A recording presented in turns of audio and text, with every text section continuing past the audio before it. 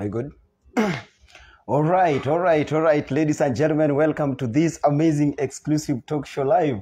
My name is Simi Kenya, and of course, I am with the Sudanese prince himself and one of the famous and the best Luo musicians we have currently in the country. And we are going to have a small talk with him before we go to that other side of the show. And of course, if you're watching this show, I would like to tell you that if you have any dental implants, be it tooth whitening, braces, tooth decay, root canal, family dentistry, or any form of a dental problem, I want to tell you about Dr. Shem Rakewa Dental Clinic. Dr. Shem Rakewa Dental Clinic is located in Kisumu. That is a mega city mall, ground floor next to a dazzling barbershop. And they give you amazing services as far as dental implants and dental problems is concerned. Dr. Shem Rakewa Dental Clinic also affords and gives you the best that you need as far as dental is concerned. And one thing about Dr. Shem Rakewa that I tell you each and every day is that Dr. Shem Rakewa Dental Clinic accepts all insurance covers. They give you the best that you need from NHIF, AON, APA, and all sorts of insurance covers. Dr. Shem Rakewa Dental Clinic gives you the smile you've always wanted. Eli, yes. Kwanza kabisa tukianza, do you have any shida tu yoyote ya meno? Ile unataka daktari ya kuangalia? Sina. Oh, wewe hata ukikula nyama uko tu sawa? Niko sawa. But nashukuru Mungu kabisa. But anytime uko Kisumu, unaweza pitia kwa daktari, courtesy of the talk show, utafanyiwa check up for free. Utapita huko hata kesho. Peter bwana, we are live with Elisha Toto. Yes, the Sudanese. The Sudanese. Yeah. Kuna kitu unasemanga? Yes. Hebu iseme. Yes. Elisha Toto. And we are live from Barober. Eli is just about to hit the stage in the next few minutes at the Big Five Club, Barober. And if you're watching this show, ladies and gentlemen, if you are around Ugenya and anywhere around Barober, make sure you make your way to Big Five City and have a good time with Sudanese Elisha Toto. So right about now, nataka tuende. Wewe nimekutafuta sana bwana, upatikani. Nimepatikana leo. Upatikani kabisa. Kazi inakupeleka aje? Kazi tunangangana. Tunajaribu. Na tunashukuru Mungu. December mnakuanga busy. Yenyewe lazima ukue busy. Yeah. Ndio usiibe. Kuna mtu anakupigia kukuambia anakuona kwa TV. Acha nimwambie bado tuko live. Yeah, tuko live. And of course, ladies and gentlemen, we are live on Facebook page Simi Kenya and YouTube channel Simi Kenya TV. If you're watching this show, make sure you hit the follow button, and if you're on YouTube, make sure you hit the subscribe button so that we can grow together. We're having a good time with Sudanese himself, Elisha Toto. Eli, umesema December kazi inawapeleka vizuri. Sijapeleka vizuri, lakini nimesema tunakonga busy. But you can't tunatafuta. Yeah. Najua yeah. December ni wakati wa raha. Kila mtu anajiandaa kuvuka mwaka. Wengine wanakula Christmas. So watu, yani kila mtu ako na furaha. Anajiandaa kuona mwaka mpya. Sasa lazima tuwe And unajua kulingana na time, we are not going to talk about the history of Elisha Toto, you know, ile safari umetoka from Mombasa to Nairobi, and now the big person that you are today. I just want us to tuangalie tu mambo machache ya muziki na sanaa kulingana na venye unaendelea na sanaa. You know, right now wewe ni mmoja wa wasanii wakubwa kabisa kutoka from the lowland, yeah. How does that make you feel when you go for shows and people celebrate you? How does that make you feel? Yenyewe kitu cha kwanza umpigia Mungu asante. Kwa sababu ukiona kuna wengi washaimba lakini hawajawahi fika mali nimefika. Na mimi pia nataka Mungu azidi kunipeleka juu zaidi. So nikiona nimeingia kwa podium watu wananireceive vizuri. I feel so happy. Siwezi nuna. Mimi kila siku nikirudi nyumbani lazima niombe Mungu. Zidi tu kuniinua tu. Kwa mtu fulani. Juu hapa mali nimefika. kuna pale ambaye naona bado sijafika, nataka na kuna mwingine kule chini anatamani akue kwa nafasi ya Eli. Na mimi pia mali niko kuna nafasi ya mtu mwingine. Naona nasema Mungu angeniweka kama mtu fulani. Ningefurahia kabisa. But above all unashukuru Mungu. But nashukuru na mali. And that brings the question. Unajua watu wengi walishtukia tu Eli ametoka Mombasa, boom. Some of these people even wonder Eli alikuwa kwa band gani? Ulitoka wapi? Kwa sababu sisi tulishtukia tu kozoni wewe akapesa rumu na Eli just blew na ukakuwa kubwa kabisa. Mimi nimeanza kwa Wanga Jacolando na Odosi Jasuba. Wao ndio walimu wangu. So ukaanza kwa Wanga alafu ukaenda kwa Odosi ndiye alinitoa nyumbani akanipeleka kwa Wanga. Odosi Jasuba. So which means kwenu like nyumbani amtoki mbali sana. Tuko tu karibu tu ni area. Ni village moja And how did he discover ni Papa J? Hata Sogo tuko tu hapo Magunga tu. Na sasa huyu Odosi alikudiscover aje, like ulikuwa unafanya nini ndio akaona this guy nilikuwa mvuvi. Serious? Nilikuwa navua samaki. Nilikuwa navua samaki kule bahari. But nilikuwa napenda music. Kila siku nikipata pesa lazima niende nikate gate niende ni dance. So mamangu ni mwimbaji. Na mnafanana vibaya. Mimi mamangu nafanana naye. Mnafanana kabisa. So mamangu ni mwimbaji, anaimba sana. But kwa kanisa ama? Juu sasa ni mtu mzima. Ako na 60 years. 61. Wow, a very big shout out to Mother by the way. Mamangu ako na 61 years. Wow. So na ni mwimbaji bado anaimba. Sasa ile kipaji chake. Yeye aliimba na hakuenda mahali.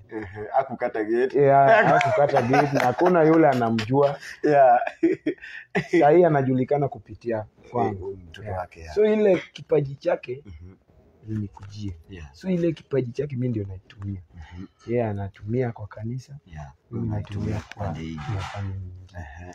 So lakini nilikuwa naimba na yeye kwa kanisa. Juu kawaida kila siku alikuwa tunapeleka kanisa anatuambia wewe imba. Amuka ufanye introduction. Yaani alikuwa anatuweka sisi uchangamuke.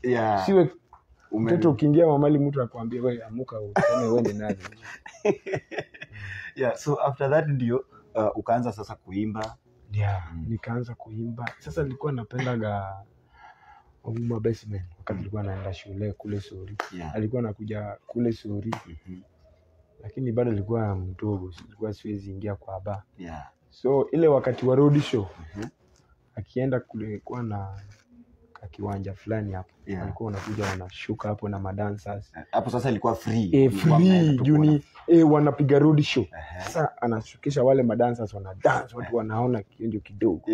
Hapo nje. Sasa tunaenda hapo, tunafrika hapo tunaangalia anasema siku moja nitakuwa kama Uma Basement.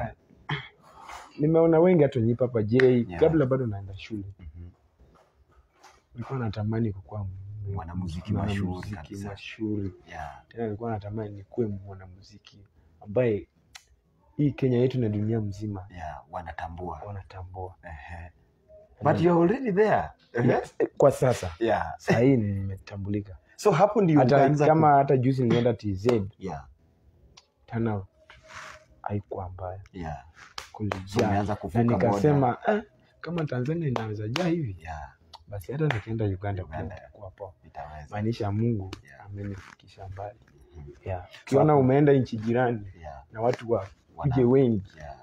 Jua wewe si mdogo. Wewe si mdogo. Si nimekuambia wewe si mchache bwana. Lakini wewe wacha nikwambie, wewe mwenyewe huwezi jisifu kabla hujajisifiwa na mtu mwingine kabisa. Wacha wengine ndio usifu wewe, lakini wewe ukwe tu humble, wewe upige tu kazi. Na ukwe na bidii.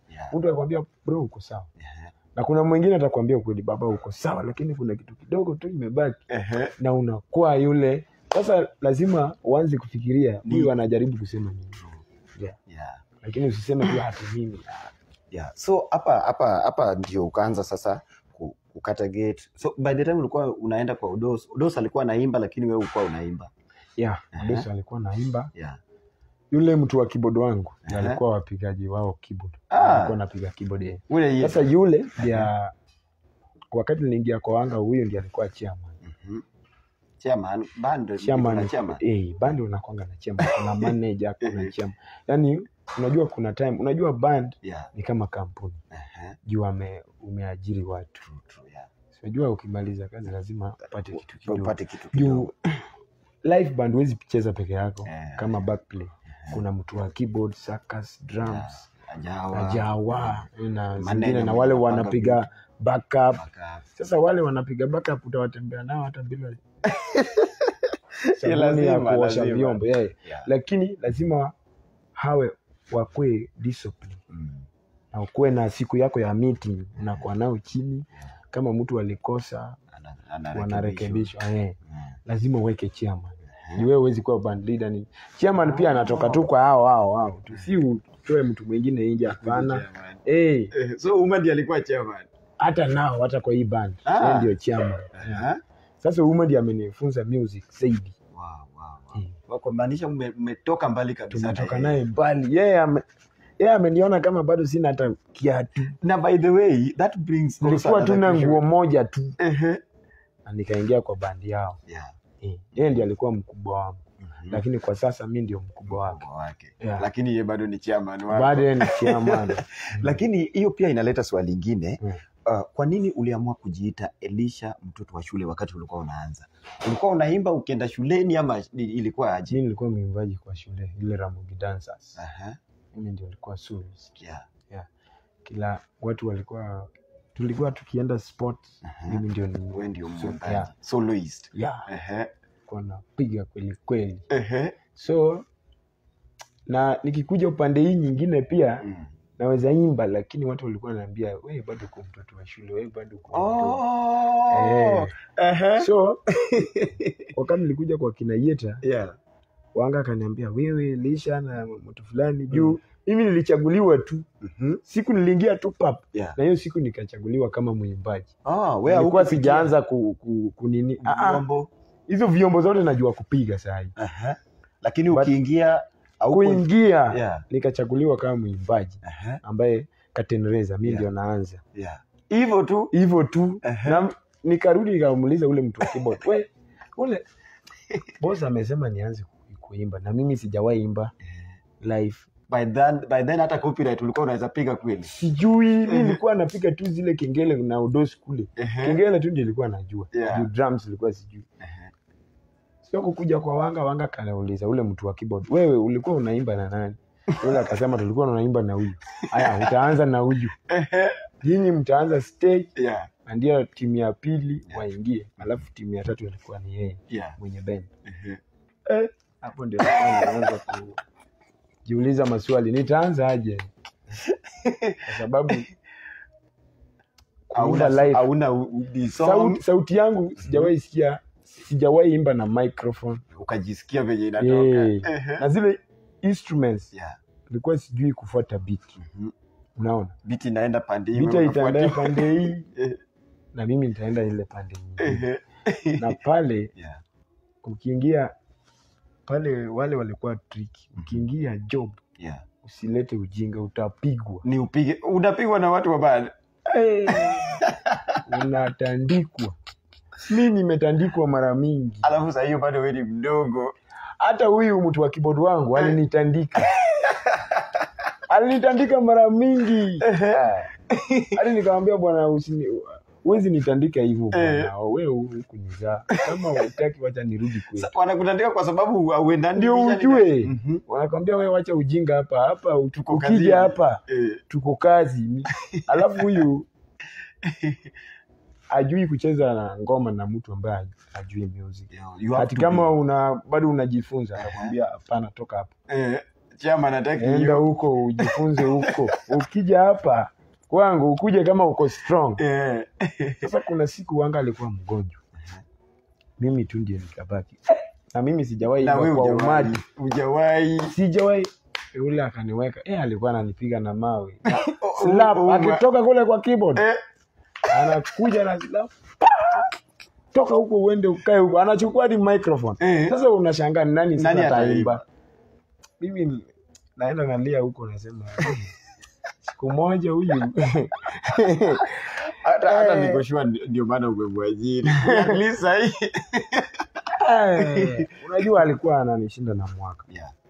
Wakati ule bado nilikuwa mdogo, mtoto wa shule. Na nilikuwa siwezi ongea chochote kwa sababu kila siku kuna chairman wa beach alikuwa anakuja hapa anauliza, "We, huyu mtoto anafanya nini hapa tangu juzi?" Akina Yeta na Wanga wanamdanganya, "Huyu alikuja hapa kutembelea anataka fee arudi." Hivyo nikakaa tu hivyo. Na sasa hiyo wewe ndio unachapa hadi leo hii. Yeah. Hadi leo hii. Wow. Sasa wengi walikuja pale hadi wale wanajua kuimba. Wakaanza kuimba. Sasa waka take off. Mimi nikamwambia hapana, mimi siwezi imba na Yeta. Juu watanipiga bure. Mimi sijakuwa strong kuimba. Walinichagua niimbe lakini sijakuwa strong. Wacha nianze na huyu at least anipige. Lakini ule hapana. So kulikuwa na keyboardist mwingine. Walikuwa wawili. Yule alikuwa anacheza na boss na huyu alikuwa upande wetu. Juu yeye pia alikuwa anajifunza. Sasa hizi nipiga juu yeye pia anapiga. Yeye pia hajui kupiga. Lakini huyu alikuwa anajua kupiga music. Yeye akiingia kila ngoma anapiga na anataka uimbe venye ule mwingine. Kama ni copyright ya mtu, usiimbe vitu zako. Hivyo. Imba hivyo. Kama ujui uache hiyo microphone. Juu atatoka kule anakutandika mbele ya watu hapa hadi ushangae. That means that ndio ufike hapa penye umefika saa hii, it has been quite challenging, yeah? And kwa sasa do you think or rather unaona like kama zile challenges ulikuwa nazo hizo time na challenges unapata saa hii ni tofauti? Kama saa hii sasa challenges gani kubwa unapita? Because unajua mtu anaweza kuona aseme hao watu wanasikia. Mtu kama Eli saa hii. Eli saa hii sasa ndio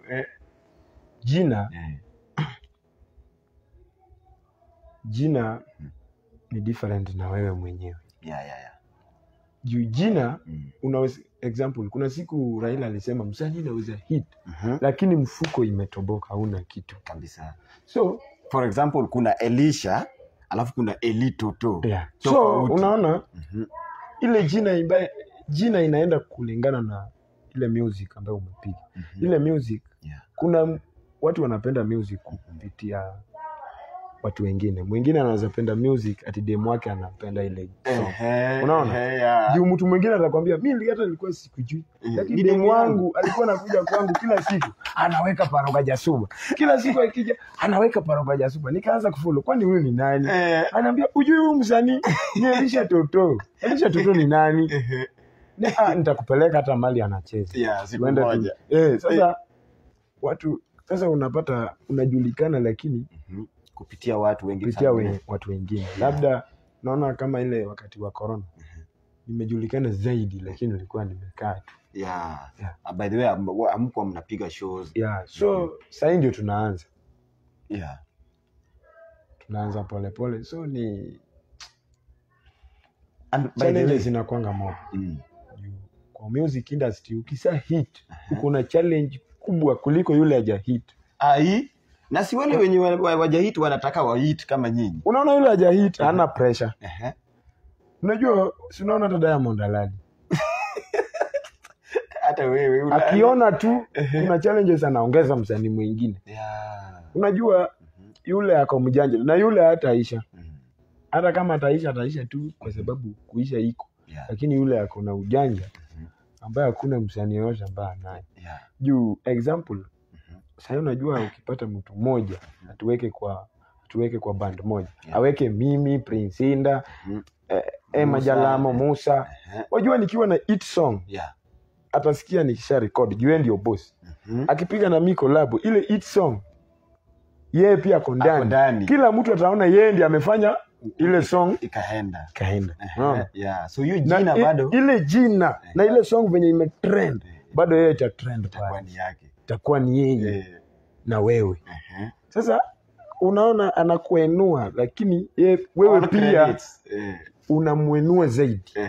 Juu unajua mimi nikianza kuhit na nipige collab. Sasa kama Odongo juzi alitoa song. Ile song yake imehit. Angepiga na msanii mwingine. Wangehit wawili. Unaona? Angehit peke yake.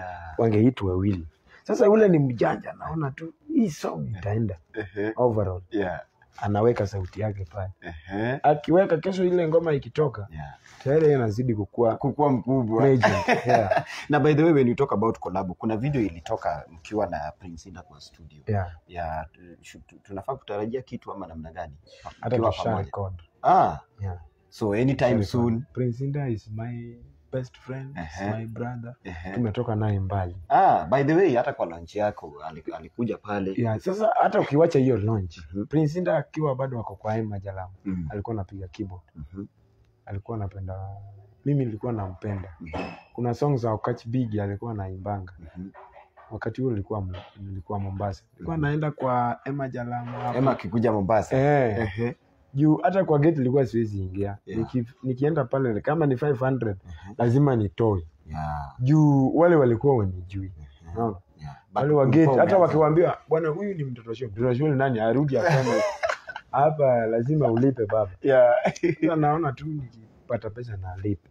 Nikishaingia aenda kwa Prince. Hata ukimuuliza atakwambia nilimwambia kabla bado wako kwa Emma hajatoka. Nilimwambia baba, siku moja utakuwa msanii mkubwa. Haki ya Mungu.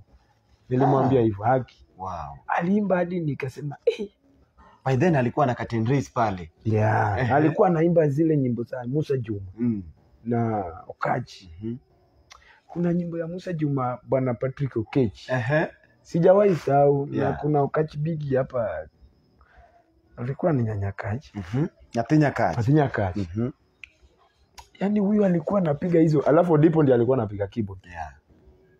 Alikuwa anacheza hizo music.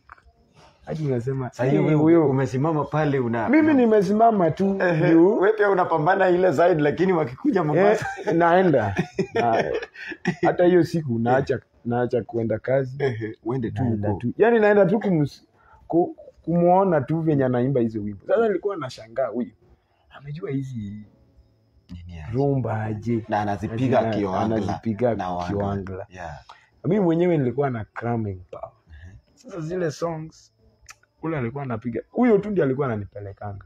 So ukamwambia sijui Emma wakati ule alikuwa siwezi mfikia. Na alikuwa juu. So Inda ndiye alikuwa anaweza mfikia.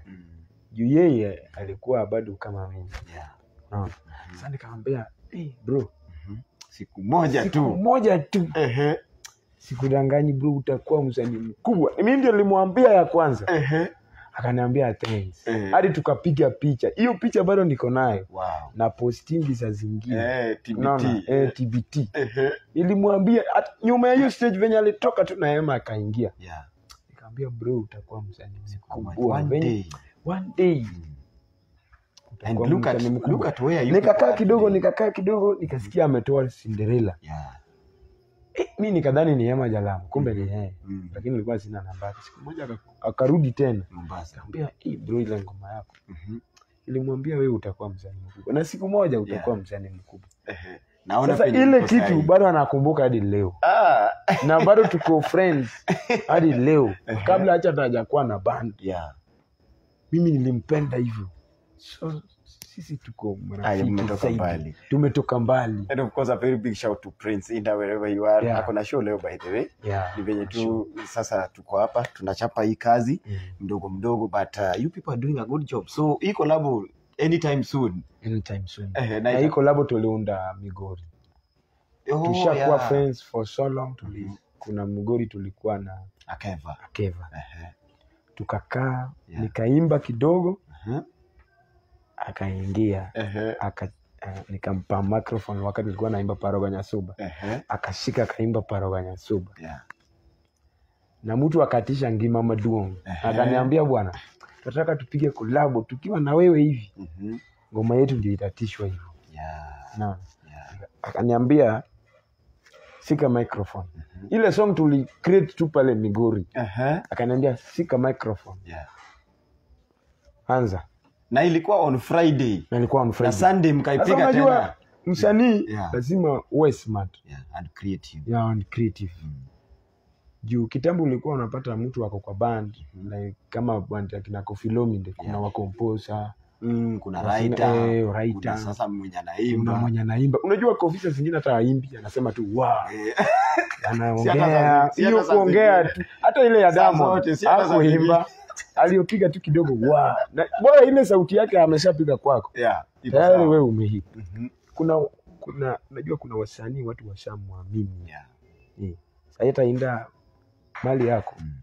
Wafuasi washamwamini. Ako strong. They trust the brand. Na niko proud kusema. Hata aende tu studio aseme chakada na atoe wimbo. Lakini ako sawa. Watu watani. So kuna mali ukishafika.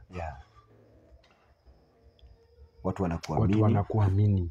So ni wewe mwenyewe sasa ujitahidi ufanye bidii wakuamini zaidi. So venye aliniambia anza. Unajua mtu akishakwambia anza wewe lazima uanze na uwe smart. Unajua wakati unapiga collab lazima ujue unapiga collab na nani.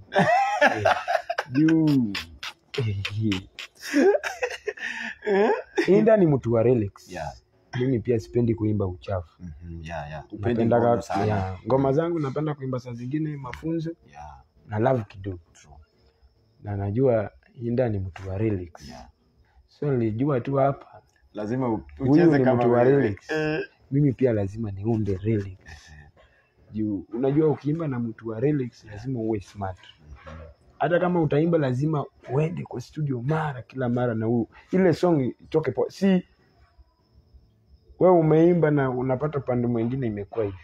So song inakuwa cover. So mpaka mtu akisikia song ana forward kwa yule. Anasema bila huyu. Wacha tuanze bila huyu angetoboa. Sasa inafaa akikupa nafasi juu aniambia anza. Unajua wewe ndio ukitoa sasa anapata venye ataingia kwa ile song. Juu song ni yako. Unapea kama direction sasa. Sasa aliniambia twende. Na nimechukua microphone akaniambia twende. Venye akaita ule keyboardist wangu. Wale Okinoyare pia wakaongezeka hapo. Tukaanza kupandisha. Nikaanza tu kidogo nikaingia ndani. Nikachapa nikamwachia. Masaa naimba na piga hesabu venye utarudi. Hivyo. Hadi tukafika studio. Studio pia hatukuweka siku. Tukapotana tu pale. Mkasema akaniambia tu by the way kuna song tulitengeneza na ile siku. Nani anakumbuka ile song? Yaani hata mlikuwa nikamwambia mimi nakumbuka juu nilirecord. Nilirecord. Na nilikuwa sina kiherehere ya kupost FB. Sijawahi post. Ati kuna collab. Unajua kabla hujatoa kitu na mtu huwezi post. Hadi utoe uko sure iko sawa. Juu sasa niko na followers wengi. Nikisema tu nikipost Inda tap na mimi. Na ni kitu ambaye na promise ambaye kitu ambaye iko itakuwa kubwa. Sitaki ni promise kitu ambaye haiko. Hata wakati niliona ina trend kwa media because unajua mlipiga Migori on Friday, Saturday mkaipiga pale guest ya launch yako na ikakuwa sawa kabisa. So nikaona watu wameiweka, hata Woodfibi alienda live. So ile time tupatane tupige ile collab nilikuwa shida.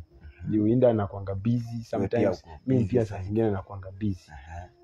So nilimpigia Woodfibi akaniambia niko studio. Nikamwambia una record nani leo juu nilikuwa nataka kuja. Akaniambia niko na ndugu yako. Yeye ananiambia ndugu yangu. Mwambie nakuja. Nikaifika tu hivi akaniambia ili tuchape ile. Nikamwambia anza. Mimi nikaanza. Hata ukiona ile video utaona tunajaribu create. Lakini nasumbua. But hatimaye ilikuja ikakuwa poa. So tunashukuru. We wish you all the best by the way. So sasa hii tunataka tutoe na video. So that is next year. Next year. Hata next year tushaingia. Next week. Ni wiki by the way. Ni wiki. So should we expect in January ama February ama March? So hapo ndio tutaangalia tarehe juu sasa bado tukimaliza January tunaenda kupumziko kidogo tuonde vitu. Tukirudi kwa kiwanja tupewe wafuasi tena. Tuseme tu ni February. February ama March. Ama April. Hapo. Kuna swali nilikuwa naulizanga artist wakikuja kwa talk show do you have your favorite song? ile tu yako kwa song zako zote, ile unaweza sikia ama ile ukiingia stage my favorite song ya kwanza ilikuwa Totia Longi Mama. Yeah. Hiyo ilikuwa my favorite song. Ile ukiimba for so long kwa sababu kuna jambo ilitendeka kwa maisha yangu, ndio maana hiyo song nakumbuka nayo. Ilikuwa nini? Uliachwa ama uliachika ama nini ilifanyika? It's a long story. But it's about next time. It's about love, eh? Tutaongelea. It's a long story. So that used to be your that used to be your favorite, by the way. It's my favorite. Alafu kuna nyingine ya rumba. You have like 5 minutes. Ile ya rumba. Wewe Joseph fuya mama. Hiyo pia ilikuwa my favorite. Alafu wakati nilirecord Nyani Mwalimu hakuwa my favorite.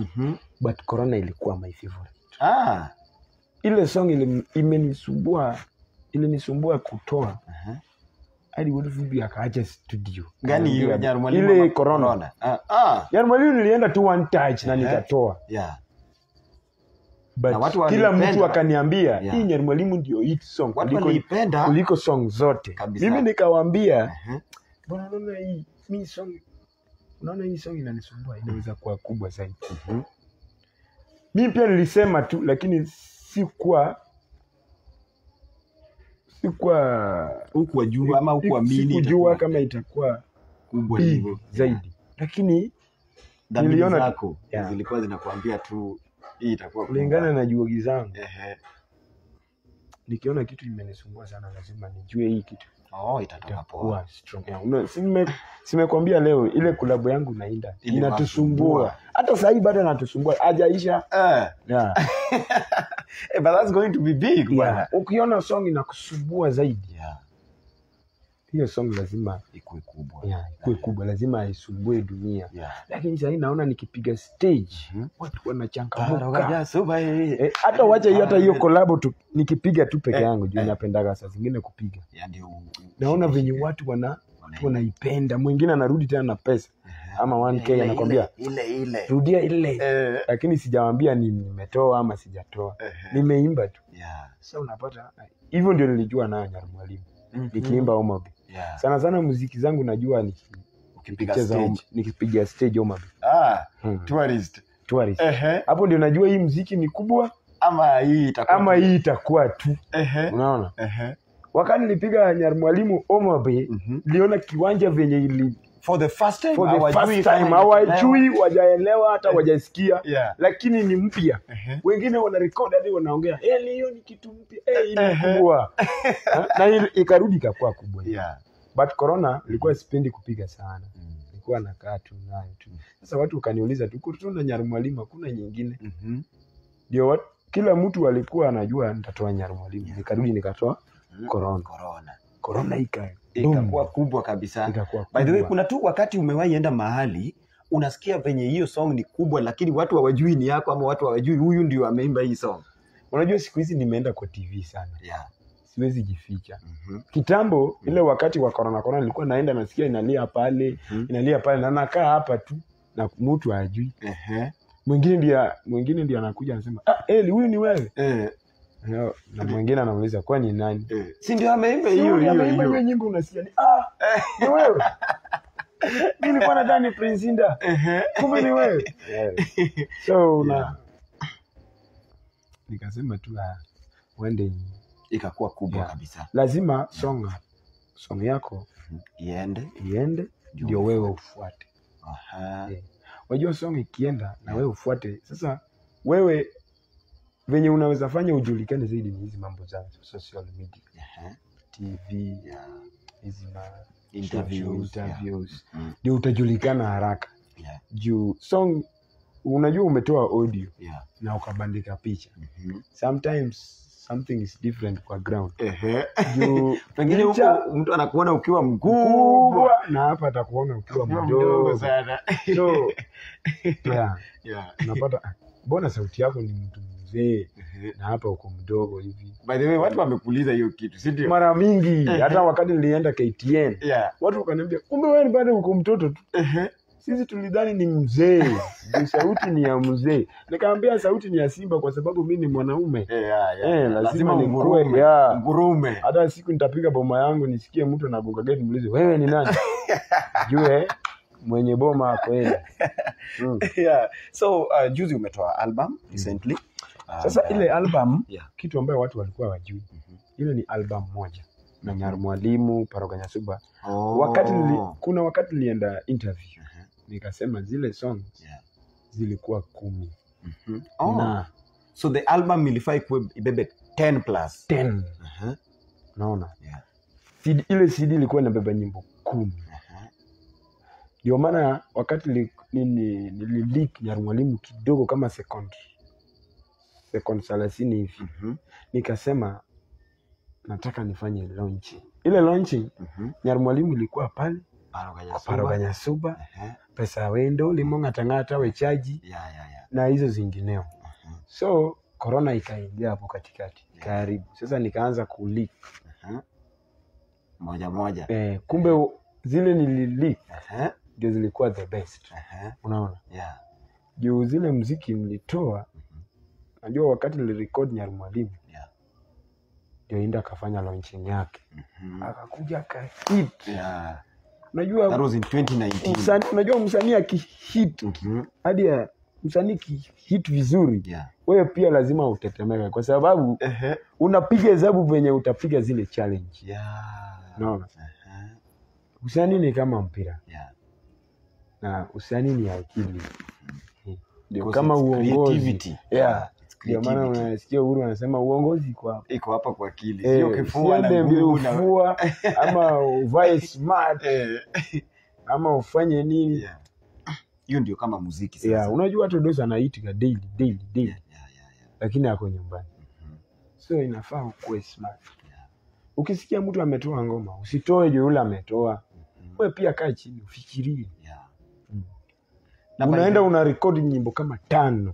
Unazisikiza vizuri. Na unasikiliza tu vizuri alafu unasema katika hizi ngoma alafu unachukua wale watu unamwamini. Unaenda nao pale unaambia katika hizi ngoma unaona ngoma gani tamu. Kuna mwingine atasikia nyingine ni tamu. Mwingine atasema hii, mwingine atasema hii. Mwingine anamwambia hii umeimba vibaya, jaribu. Sasa unafaa ukuwe mtu ambaye unasikiliza tu. Mafunzo mtu akipea advices unatumia. And by the way, tukimalizia because I want us to wind up, uende uanze kuburudika na kupea majamaa sherehe. Tukimalizia hii song ya Paroganya Suba, sijui Paroganya Suba. Ini Paroganya Suba ama Paroganya Suba? So, ile ni Paroganya Suba. Paroganya Suba. Sasa unaona ile song? Kuna song yangu inasema Ngima Maduong. Ile song ilianza na pale. Ni song moja. Paroganya Suba na Ngima Maduong ni song moja. Unaona? Climax yake ilikuwa Paroganya Suba. Na Wood Phoebe akasema bwana, hii rumba ni hit song. Hii climax ni hit song. Kwa nini uchukue hizi nyimbo weke together? Toa hii na utumie hii. Juu nikafikiria nikamwambia sawa. Toa. Nikatoa ile. Ukaseparate sasa rumba. Rumba. Kabaki Ngima Maduong. Na saa hiyo nikaweka Ngima Maduong. Hapo. Hiyo ni 2019 ama 2020. Last year sasa. Last year. Lakini ile Ngima Maduong nilienda nikarecord 2019. Nikaacha. Nyar Mwalimu nimerecord 2019 mwezi wa 9. Unaona? 2019 mwezi wa 9. Ndio nilirecord Nyar Mwalimu. Na nikarudi nikatoa juzi. Corona nayo pia hivyo. Zile song mimi natoa song naweza toa record leo. Na ni hesabu kama mwaka 2 mbele tena. Ni release tena ile ngoma. Hizi ambaye naitoa nilisha record kitambo, zimekaa hapo mwaka hadi zimekaa hapo kwa studio hata hakuna kazi wanafanya hapo. Sasa naamua tu nampigia saa zingine Wood Phoebe namuuliza kwa hizo song zangu sasa nitoe gani? Ananiambia bwana toa hizi ambayo ulishatoa kitambo wakupee nafasi ya kucompose. Juu uta compose hadi urudie tena nyingine. Ama ukue lazy ukijua niko na nyimbo kwa studio. Sasa saa zingine nampigia hata kabla sijafikiria, nafikiria nakaa na hao manager wangu na yule keyboardist, namwambia bwana juu yeye amekaa kwa industry anaelewa, namwambia bwana zile ngoma tutoe gani? Yeye pia anakuja bwana aba tutoe zile song ndio tubaki na nafasi. Hata mimi nitapiga kitu nishapiga ziko studio. Toa zile ziende. Wacha kunini hata kama zitahit, hata kama hazitahit. Ni album moja tulitoa na Corona. Wacha kukua juu mimi nilikuwa naambia bwana zile hazina zile nguvu. Unajua muziki ya fundisho. Haiwezi hit sana kama nyimbo ya mapenzi. Wow. Wachache wanapenda mafunzo. Si wengi. Lakini mapenzi kila mtu anayependa. Kila mtu anapenda mapenzi kabisa. So ndio ukarekodi Paro kwa Nyasuba. Nikarekodi Paro kwa Nyasuba nikatoa, nikarelease Corona. Juu nilikuwa naona hata Inda alitoa mama watoto. Na ile mama watoto within some days ikaenda kabisa. Nikasema huyu boy wangu huyu anatutesa, anatufinya bana. Nikasema wacha nitoe mimi ngoma moja nisiwe tu nimenyamaza. Unajua ukirelax saa hii competition is very high. Wezi relax tu, umerelax. Sasa lazima utoe music. Juu mimi nasema muziki ya sasa si kama ya zamani. Zile za zamani na walikufa nazo. Wakaenda nazo. So mkakuja na yenu. Sasa sisi tume create zetu Wangla modern. Juu za kitambo hazikuwa na suti. Kitambo lazima uvae sanidi kwa sema kwa tetomore vi akala. Siku hizi tumeona hizo zilipitwa na wakati. Kitu muhimu ni ile unatoa kwa mdomo kabisa. Litakuweka kwa legend. So tukangangana hadi saa hii. Sasa saa hii muziki ya saa hii ni kama bongo. Lazima everyday lazima usilale tu kwa masikio. Kwa sema unajua ngoma yako ikihit lazima uchallenge ile music. Ile imehit. Lazima ukae chini ufikirie ni ngoma gani ambayo nikitoa itatoa ile kwa ground. Si eti umetoa ngoma mpya lakini wakati nilitoa Kosoniringa Kapeseru. Kafaya aliniambia bwana itakuchukua time ndio upate ngoma ambayo delete hizi kwa ground. Juu hizi zikishinda ambayo utatoa mpya unajua unarudi chini. Sasa jaribu venye unaweza jaribu na ufikirie kabisa. Ndio sasa lakini Paro kwa Nyasuba ilikuja. Sasa mimi nikasema nikarelease na mwalimu akaniambia baba hiyo ni moto. Basi hiyo itatoa hizi. Wakati nilitoa Paro kwa Nyasuba akaniambia akasema sasa hii ndio wewe uko sawa. Hizi sasa akaniambia sasa tena uko na challenge ya kutoa Paro kwa Nyasuba kwa field. Kabisa. Ndio kitu hata unajua muziki ukisha hit uchukulie kama samba. Uende ukalime, pande mbegu, zikue na utoe upeleke kwa boma. Lazima tena urudi usikae tu ati mimi nishapata chakula wacha tu nikule. Zile chakula zikisha utakula nini? Lazima ufikirie. So mimi nafikiria daily. Ndio utatoa Paro. Nimesha hit. Ndio unasema hii hata nimesahau kwa sababu ni kitu ambayo nikitembea hapa naweza sikia. Tembea pale naweza sikia. Najua kumbe jina langu inatambaa. Sasa ni mtiani ningoe hii hapa maji. Hii Paro kwa Nyasuba. By the way, sasa what's next after hii collab inakuja? Kuna zingine album nini kama single? Kuna nyingine iko. Aisha big. Nimeimba kitu nyingine hapo sijawahi sikia mtu ameimba na siwezi taja. Hayo usitaje. Ladies and gentlemen, tunataka Eli aende apande stage ya ni saa anafaa kuingia stage. So tukimalizia I just want us to wind up. So tukimalizia what do you tell your fans, people who have been supporting you, people who have been you know all this? Mimi kitu ambaye naweza waambia wafans wangu wazidi tu kunisupport. Wazidi kunisupport venye wanaweza kabisa. Na mimi nawapenda kwa sababu bila wao singekuwa hapa leo. na wao ndio wanafanya kila siku niwe na bidii. Juu nikiwaona wanakuja wengi najua kumbe napendwa. Jamani, nizidi tu kufanya bidii niwe mtu fulani. So mimi nawapenda, nawaombea Mungu awalinde kila siku. Nawaombea Happy Christmas na Happy New Year. Wow. Wakule na familia yao na washerekee kabisa. Na wale wanaomba pia watuombee sisi kabisa. Juu maombi ndio muhimu. Kila kitu ambayo unafanya lazima utangulie Mungu mbele.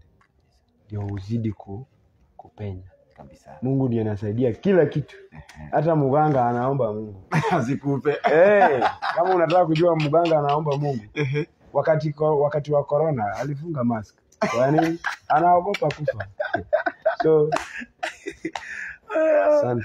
all right, ladies and gentlemen, thank you so much. You've been watching the talk show, and of course, before we wind up, I want to tell you about Dr. Shem Rakewa Dental Clinic. If you're watching this show and you have any dental implants, be it tooth whitening, braces, tooth decay, root canal, and all family dentistry, I want to tell you that the only solution to your dental problems is none other than Dr. Shem Rakewa Dental Clinic. Dr. Shem Rakewa Dental Clinic is located in Kisumu, that is Mega City Mall, ground floor next to Dazzling Barber Shop, and they give you amazing services from all that I've mentioned: tooth whitening, braces, root canal, all family dentistry across all ages, from kids to adults to everyone. And one good thing about Dr. Shem Rakewa Dental Clinic is that they give you an offer and they accept all insurance covers. If you're using any insurance cover for your medication, ladies and gentlemen, be it NHIF, AON, APA, UAP, they accept all insurance covers